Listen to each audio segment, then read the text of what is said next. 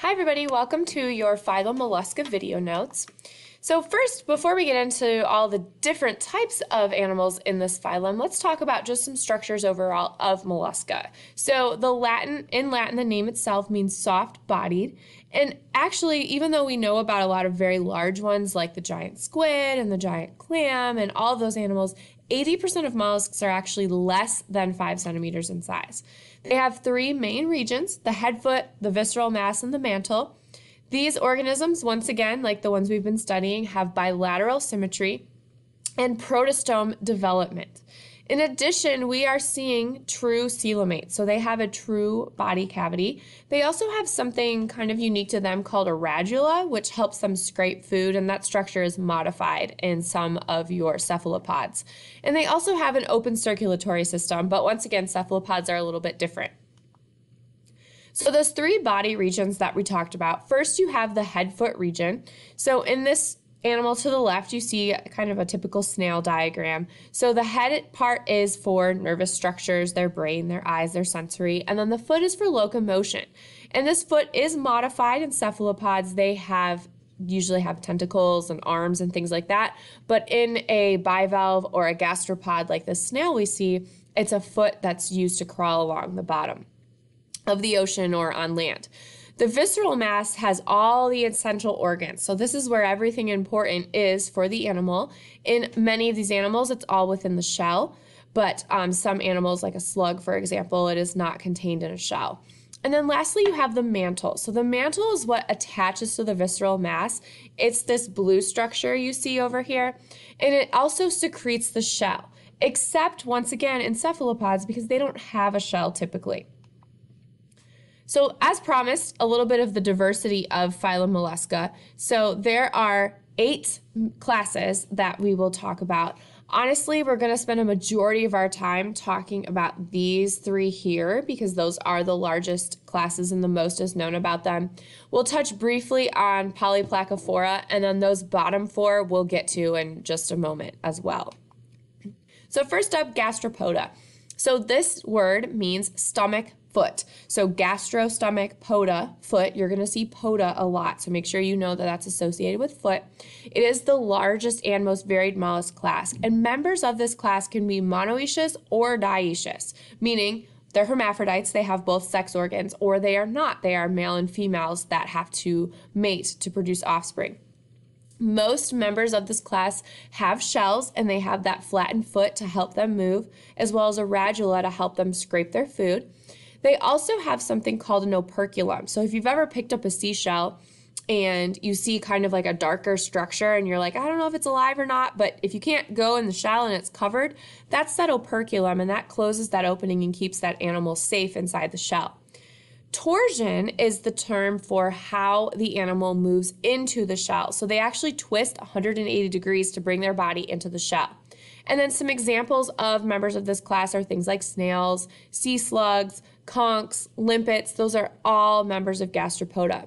And as you know, most of them do have shells. However, the ones that don't have shells, like your sea slugs, are not defenseless. Fun fact, they actually will keep cnidocytes. Remember, those are the stinging cells from jellyfish. The ones that they eat that are not charged or haven't been released to sting, they actually keep them and use them themselves to protect themselves. So a little bit of fun fact there. All right, so here's just a look at your gastropod structure, and I want you to go ahead and pause here and fill out the diagram on your notes, or sketch this and label it in your notes. So a little bit more about shells. So I'm sure at some point many of you have collected shells in your life, or you know someone that likes to collect shells, or maybe you wear shell jewelry. So a little bit about that. So shells themselves are made of calcium carbonate, and to kind of put that into perspective into how it's made, it's layers and layers of this. It's like putting down steel and then pouring concrete over it. So you have your support and then you pour your concrete to give that full effect, which is how the shell is also made. Going back to ecology and kind of some of the human impact, ocean acidification, though, is harming shells because it's breaking down. So that calcium carbonate is getting broken down by the excess acidity in the ocean water, and then as a result, the mollusks die because they don't have a shell to protect them. And then lastly, the seashell trade. So when animals are harvested for their shells, it's not like, oh, look, I found this super cool shell and there just happened to not be an animal in it. Many of these shells that you see over here in this picture to the right are harvested with live animals in them, and then they're just taken ashore and put out in the sun to dry out until the animal dies. And then they're like cleaned and dumped in oil and chemicals and all sorts of things to make them look shiny and make sure there's no remnants of the animal inside. Also, fun fact, one of the most common things confiscated at U.S. custom ports are actually illegally obtained shells. And the most prized ones are listed there, but they are also protected, luckily. If you want to read a little bit more about this, there's a QR code you can scan as well. So next up, class bivalvia. So bivalvia means two valves, or valves are like halves of a shell. So this is like your clam shell. They have a complete digestive tract, and they're mostly dioecious. They also have no head or radula. So members of this class are filter feeders. They filter in water much like a sponge, and they get their nutrition that way. They also have adductor muscles used for defense. You've probably witnessed this if you've ever picked up like a clam that was still alive and you try to pry it open and you really can't. It's really hard to pry them open because of those muscles. They do, however, despite not having a head, they do have a foot, which is what they use to burrow. And they use something called a siphon, which is how they take in and release their food and water that they filter. Also, as I'm sure you know, many of these species are edible, and then, of course, some form pearls. Examples here, clams, oysters, mussels, and scallops. So here's a bivalve structure, and once again, you can pause here and label this diagram or draw it and label it in your notes. So, and then just a little bit, everyone's always very interested in pearls and how those are created, so here's just a quick little blip on pearls.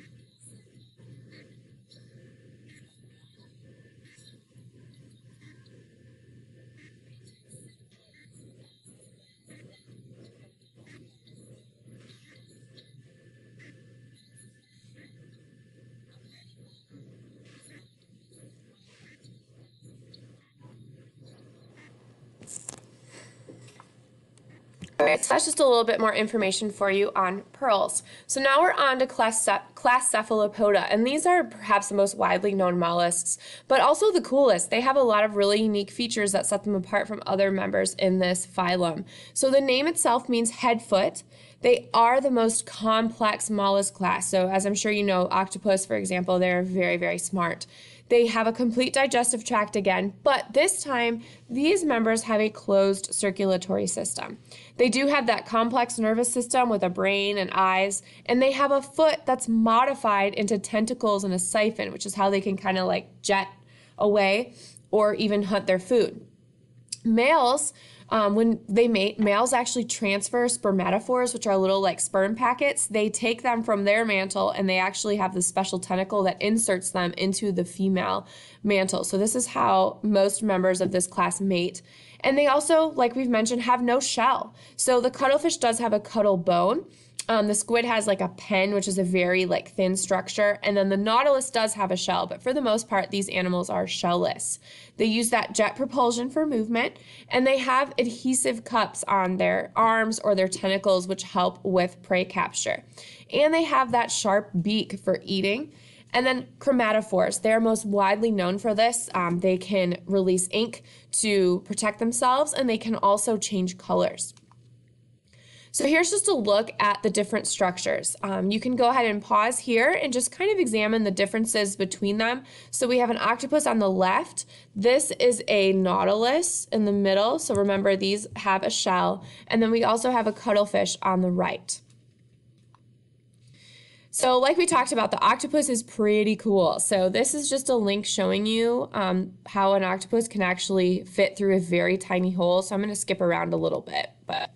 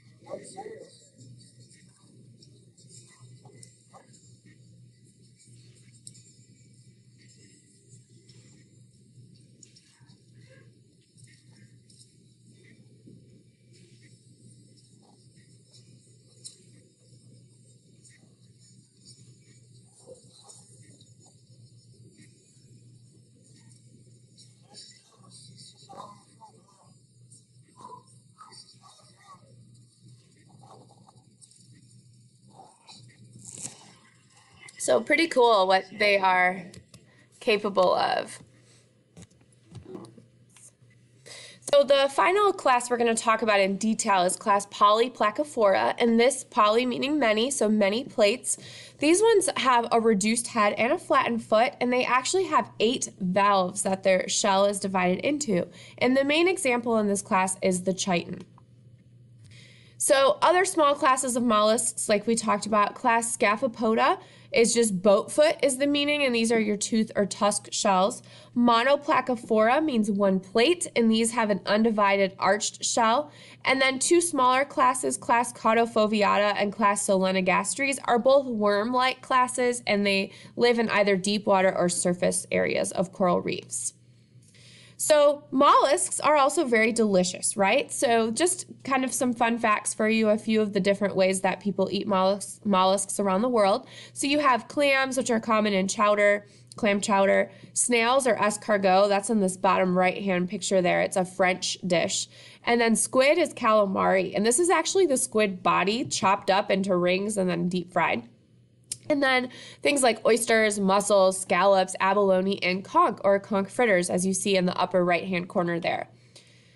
Mollusks also have a really important role in the environment in that they are bioindicators. So because they filter water and many of them don't move, they are great indicators of water quality. So plastic, back to ecology once again and human impact, plastic has been found in many mollusks all over the world, and some mollusks even in uninhabited areas have been found with plastic, meaning the water currents carrying it. In addition, in the Oregon Bay, which is where a lot of different bodies of water dump into the Pacific Ocean, mussels have actually been found with traces of opioids, and then oysters have been found with traces of ibuprofen, antihistamines like Benadryl, and antibiotics, which means that our filtration system is still, those things are still ending up in our water, and then these mollusks are filtering them as a result. And then lastly, mollusks, despite being good for many ways, some of them are not good, like the zebra mussel. So the zebra mussel is considered an invasive species. It came from ballast water, which you see an example of what that would be up there on the left. It coming out of major freighters as they moved into the Great Lakes region. This map here now shows how far they've spread throughout the country. And to remind you, these aren't even native to North America. They came from Eurasia. They are super filters, so they filter water really, really well, making it really clear, which looks pretty, but it gets rid of all the algae that local species need to eat. And in addition, they attach to native mollusks, such as mussels, like you see in the upper right, and they clog power plant intake, which also is very, very expensive for those power plants. And that concludes your notes.